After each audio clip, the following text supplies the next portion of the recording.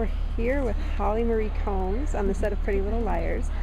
So let's talk about Ella and Byron and Ashley. Is there going to be more of that sort of ish, The love triangle-ish? I thought that was a very interesting way for the characters to go, but I don't know. I think Byron and Ella are still kind of working out their stuff. They haven't quite decided what to do yet. So the door is not closed on them? No, it's a work in progress. Okay.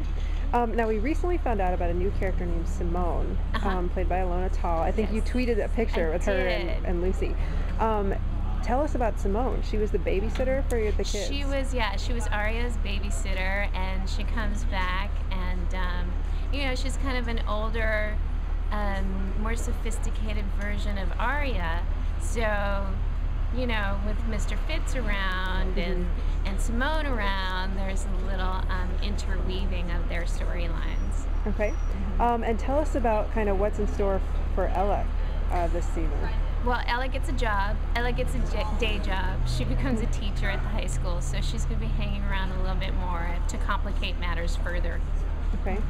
And what was the secret that we heard you tease? She gets her own interesting storyline. Finally have a secret, because I think I was the only one through the first 10 that didn't have one. So we finally devised a way to give her a little secret. Excellent. Yeah. All right. Thank you so much. Thank you.